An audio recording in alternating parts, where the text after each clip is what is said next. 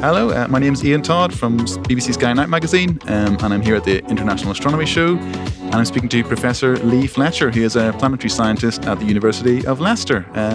Leigh, thanks for taking the time to join me here. You're welcome, no problem. You've been here talking about the James Webb Space Telescope and all its glory, and I mean, at the time of recording, we've only really sort of had, say, 3 or 4 months of data and images. Yeah, the fire hose has opened already, effectively. So this thing launched back in late 2021, Christmas Day, in fact. So that very nervous day when everybody was tucking into their turkey and pulling Christmas crackers. Lots of engineers, scientists, astronomers worldwide were nervously awaiting this incredible launch. But of course, it took a long time to check out all the instruments, to make sure things were working correctly. So the science really didn't get started until the summertime this year. And here we are in October of 2022, and we've already seen a whole raft of incredible images. Some of the data sets that we've been planning for years and years and years are starting to land on our desk. And I can tell you what, it's been some of the most exciting period of my academic career, when that data comes in and you know that it's yours and you've been working for it for so long. It's been a tremendous few months, more still to come as well. Yeah, absolutely. I mean, do you sort of have a highlight in terms of the images that the public have seen? Which are your favourite images? Well, I think maybe my favourite one so far has actually been the Neptune image that was released just a few weeks ago. And part of that was because it came as a surprise to me. I had an idea of what was going on with some of the other images, but to see Neptune there, which is something that we've been wanting to look at for a very long time with JWST, was just mind-blowing. And in fact, I knew I had an inkling of what was going on, but before I saw those images on my phone, I was sat with a bunch of planetary scientists out in a meeting in Granada in Spain, and we were sat having lunch and sort of digging into some tapas when my phone alerted and said, new Neptune images have just landed, and I got to see them for the first time with a bunch of colleagues, and we were all trying to stare at the phone, interpreting what was going on, what were we looking at, what were we seeing. It's just tremendously exciting. So I think I'll remember it more because of the excitement of sitting there analysing it with my friends and colleagues. Absolutely. I mean, it must be really satisfying, especially considering the massive journey that the Webb telescope has gone through, both in terms of the engineering team and the build-up, and then even just the actual physical journey to get out to L2 itself. Yeah, I mean, it's hard to put into words how ecstatic and over the moon we really are, that 12 months ago we were talking about a mission that there was still a huge amount of risk involved, the launch itself, the huge number of deployments that had to take place to actually get this unfolded 6.5 metre mirror with its enormous tennis court-sized sunshield out to the second Lagrange point. And to now be sitting with you today talking about science that facility is taking is just incredible, and testament to the amazing engineers that put this thing together, some of which were based over my colleagues at the University of Leicester were involved in an instrument that's called MIRI. MIRI's the only instrument in the complement of JWST that works at the longest wavelength, so light where you're seeing the temperature effectively of all the targets that we're looking at. And so for them, they may have been involved in this mission for 20 years. Imagine how it must feel to finally see this come to reality, and to know it all worked is just an incredible thing. So I think myself and graduate students and postdocs will be benefiting from their hard work for many years to come. Yeah, you've touched upon a good point there with the MIRI instrument now, and it's this idea of Webb being Hubble's successor, and for lay people like me, the main difference seems to be that Webb is observing in infrared. Yeah. Why is it doing that? What benefit does that give astronomers and planetary scientists like yourself? Yeah, that's a good question. First of all, we're a bit wary of talking about JWST as a Hubble successor, because generally JWST can't do some of the stuff that Hubble can do. And it's about the wavelengths, ultimately. JWST can observe in infrared light, which allows you to see light that's being reflected from some of these targets, be they cosmological or closer to home solar system targets, and also thermal light. This is things that Hubble could never do, because that works in the ultraviolet and in visible light itself. So to say it's a successor is not, not strictly accurate, because they need to work together. In fact, some of the most exciting data sets I think we're going to see are where Hubble and JWST are looking at the same target at the same time. I'm really excited about, for example, looking at Uranus with both Hubble and Webb at the same time. But why did we go to the infrared? Well, if you think about the expansion of the cosmos, and Webb wants to really get back to the earliest days of the history of the universe. Now, as the entire universe is expanding, the light that was released from those first stars and galaxies is getting stretched out and stretched out and stretched out. And as it stretches, it shifts from ultraviolet and visible wavelengths out into the infrared. So they'll be bright in the infrared, but basically impossible to see down in the ultraviolet and visible. So Webb was designed to go after that incredibly challenging, very distant, very old light that's come from some of the earliest stars and galaxies. And those of us who do solar system research, the infrared is a playground for us as well, because there's all these fingerprints of various gases and aerosols and species that are present within planetary atmospheres that we can access with JWST that we could never have done with something like Hubble. So I think JWST for the next 10, 20 years is going to be as good as sending missions out to some of these destinations, certainly for remote sensing. Of course, you really want to be there for sampling magnetic fields and exploring the moons and looking at the rings of these targets. But in terms of the imaging and the spectroscopy, JWST is going to be a treasure trove, I think. I mean, I think most people would know you for your work on Jupiter and as being a Jupiter expert or a Jupiter planetary scientist. What has JWST shown us so far in terms of Jupiter and the Jovian system, and also what are you hoping it might reveal? Okay, so Jupiter was chosen as a first target for JWST precisely because it's so challenging. Okay, it's big, and a lot of the instruments can only look at small areas on these disks. It's very bright, and a lot of the instruments are so sensitive that it will saturate on Jupiter. And the whole thing is rotating, and the whole thing is moving, and you've got very dim, dark rings and moons next to a big, bright, reflective planet. So it was a really tough challenge for JWST, and we wanted to use it to really showcase some of the capabilities that the observatory had. So part of the rationale was because it's hard, okay? That's why we wanted to do it. But there's a ton of science that we can get out of it as well. Because some of the regions of the spectrum that we'll be looking at have never been mapped on Jupiter before, not even by visiting spacecraft like Cassini. Juno can't do it up in orbit around Jupiter at the moment. The JUICE spacecraft, it's going to be there in the 2030s, can't do some of the wavelengths that JWST is going to be capable of doing. So we wanted to really set a baseline of observations with Jupiter today in 2022 that we can build on over the next 20 years of this mission to watch how the atmosphere is evolving and changing over the course of many years. But you asked me what I was most excited about, and this is going to sound a bit strange coming from a Jupiter fan like myself. I'm actually most excited about some of the glimpses we're going to get of the satellites of Jupiter. And part of that is because some of these satellites, like Europa, for example, are active satellites. We think they're giving out gazers of material into the nearby circumplanetary space. And that material is sampling, potentially, the conditions within the deep, dark subsurface oceans of a moon like Europa. And if it's being spewed out into space, we can use all of the spectrometers on board JWST to try to figure out what that composition of those oceans might actually be like. So it really gives us a chance to do stuff that normally you could only ever do with a visiting spacecraft. So I think that's going to be really exciting in the next few years and to come. Absolutely. You also touched on in your talk on the mystery of the Great Red Spot. I mean, is it true that we still don't know a lot about it? Well, we've done a lot of work with the Great Red Spot over many years. We know that this huge vortex has been present for at least a couple of centuries. We know that it's shrinking over time, that it interacts with the atmosphere and the winds that surround the Great Red Spot. And we've got an idea from missions like Juno about how deep the Great Red Spot goes now into the deep atmosphere. But there are still some mysteries that remain unsolved. And one of the key ones, and this is a little bit embarrassing for planetary scientists, is we don't know what the chemical substance is that makes the Great Red Spot red.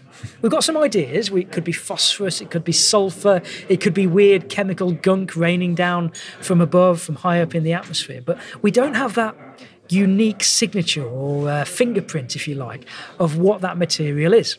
So whenever you get access to a new wavelength range, like JWST is providing us with, it gives you the possibility, not the certainty, but the possibility that maybe you'll see that unique spectral signature for the first time. We have now maps of Jupiter's Great Red Spot, and we are poring over them, trying to model and analyse that data to see whether we can see any unique fingerprints within that region. So watch this space, I would say, but Webb gives us the chance to do it. It's absolutely incredible. And one of the other things that was really interesting in your talk was you're talking about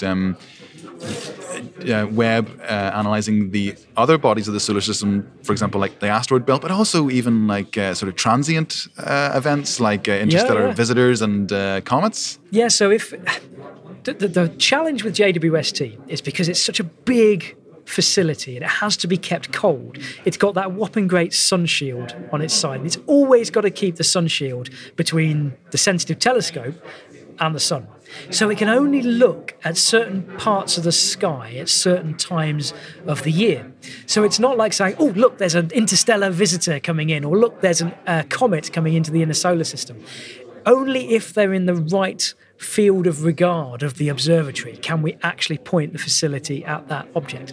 But if it's there, and if we have that opportunity, we've got programs ready to go on JWST that would maybe sample the chemical composition of an interstellar object, or maybe be able to characterize the debris field resulting from an impact on Jupiter, a big comet or a big asteroid striking Jupiter. And actually there is something that it's worth emphasizing, is that JWST won't be able to react instantaneously to these changes. It's got an incredible program of observations that are programmed weeks, if not months, in advance. So say something smacks into Jupiter, or say an interstellar object comes in, we'll be relying on other facilities, both amateur astronomers and professional astronomers, to tell us that something exciting is going on and where the telescope would need to point. Then we need to basically trigger these programs that we've got already planned to slew the telescope and point. It won't be instantaneous, but hopefully it will be within a few days or weeks of the exciting announcement taking place. Yeah, that's the thing. Like, will you be sort of going, quick, we're going to miss it? Well, I think there'll be an element of that, and we'll be pushing very hard. Of course, we have a rough idea of how long some of the debris hangs around on Jupiter from an impact from a comet or asteroid.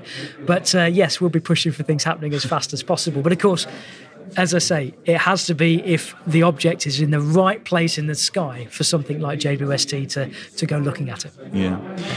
In between my first email to you about meeting you here and now,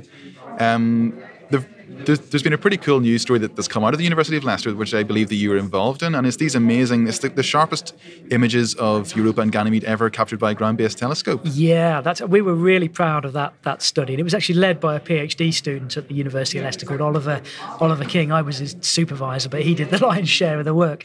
But So you're familiar with the Jupiter Icy Moons Explorer, the JUICE spacecraft? This is Europe's first mission to the Jovian system. It's going to launch next year in 2023. It's got a whole raft of instruments to explore the icy satellites. But back about 5-6 years ago, we thought, I wonder if we can take some data now with the best telescopes on Earth that will allow JUICE to really focus its observation when it gets to Europa and Ganymede in the 2030s. So we enlisted the help of the Very Large Telescope out in Chile, and an instrument that was actually designed to do extreme, what they call adaptive optics, to remove all the blurring effects of the Earth's atmosphere and look and do direct imaging of extrasolar planets. So we said, what about turning that to solar system objects? And we looked at Europa and we looked at Ganymede, and we watched as those moons moved around Jupiter so that we could map the entire surface of those worlds. And we did that with spectroscopy, meaning that we could then fit the spectra with our models to say something about the ices, something about the acids, something about the salts that were present on their surface. And as a wonderful byproduct, we get the highest resolution observations of Europa and Ganymede that I think have ever been taken from Earth. Okay, and that's, I mean, you've seen the images, they look absolutely stunning. And of course, this means that when JUICE and Europa Clipper, the American spacecraft, get to Europa, we can maybe help to target and pinpoint regions of interest on their surfaces. We also want to do Callisto, but we're hoping that the Callisto observations will come in the next 12 months or so from the VLT to give us another comparison to Ganymede and to Europa. So watch this space, I suppose, for those. What about Io? Io has been done already. Just hasn't been published yet. Wow. So it's out there in the data set. So we've got some crisp images of Io as well. But that's watch this space for those. Because, I mean, Io is obviously an absolutely incredible. I mean, it's completely different to the other 3 Galilean moons, isn't it? Yeah, so Europa, Ganymede and Callisto, mostly, well, they're icy, rocky bodies, but what we see on the surface is the water ice with contaminants on them. Whereas Io is so close into Jupiter that it formed primarily of rocky material, and volcanism is still going on to this day on the Io surface. Every time a spacecraft has flown past Io, it's witnessed the eruption of a volcano. And with things like JWST, you'll be able to see the hot spots and the chemicals that are being pumped out by these Io volcanoes. So with things like the VLT, then you can see the volcanic regions, the lava fields that are present on the surface of Io. So like I say, watch this space for those images when we get the time to analyse that data. Absolutely incredible. It really seems like all eyes are in Jupiter now with these images and with the upcoming missions. Do you ever think about the necessity for robotic missions to visit the other 3 planets out there? Absolutely. Yeah. I think things like the Cassini mission, right, that was first developed in the early 1980s, launched in the 1990s, then its science was incredible right through to 2017 when it came to an end. You think that's a 37-year period of people's whole careers, right? So you have to plan early for the next generation of space missions. The JUICE mission, launching in 2023, was originally envisaged back in the early 2000s and only formally accepted and adopted as a mission in the early 2010s. 10 years later, it's finally heading out to the launch pad. So you have to get started now on what's the next big thing going to be. To me, the destinations in our solar system which have really not been well studied are Uranus and Neptune. And they had their single flyby by the Voyager 2 spacecraft back in the 1980s. But since then, we've just had to rely on ground-based telescopes and now JWST to take data. There's no substitute, though, for being there in orbit around Uranus and Neptune to really explore these ice giants as an intermediate category of planet between big things like Jupiter and small rocky things like the Earth. And I think we've got here in our solar system a perfect example of the most common outcome of the whole planetary formation process. When we look out at these exoplanets, many of them have similar sizes to Uranus and Neptune. And so we need to be exploring our exoplanets, if you like, the exoplanets in our backyard in order to understand something about this pantheon of planets elsewhere. So the hope is that in the next few years, we'll start building a mission to Uranus. Uranus is the next one on the cards. And then maybe in the early 2030s, we'll launch a Uranus mission that will fly out to Uranus and get there in the mid-2040s and be taking data, hopefully around about the time I'm retiring. That's the plan. So you have to be in it for the long haul with these missions. Presumably in the meantime, though, the Webb telescope is going to be giving us so much data and images of Uranus and Neptune and Saturn. Yes, in fact, Saturn, Uranus and Neptune are all programmed in, targeted by JWST in the next 12 months. So that, like I said, the floodgates really are open from JWST. We will get our best infrared spectroscopy and imaging of all the giant planets in the next 12 months. It's a really great time to be working in this field. And of course, think about the alternate reality where this hadn't all worked out and JWST wasn't taking its data. We'd then be thinking, what on earth are we going to do next to really advance these fields? But we do live in the reality, the one reality out of billions where it's all working really well and working perfectly. So. Fantastic. Well, lots to look forward to. Leigh, thanks very much for taking the time to speak to me, and thanks for coming on the podcast. You're welcome. Have a great time. Cool. Cheers. Cheers.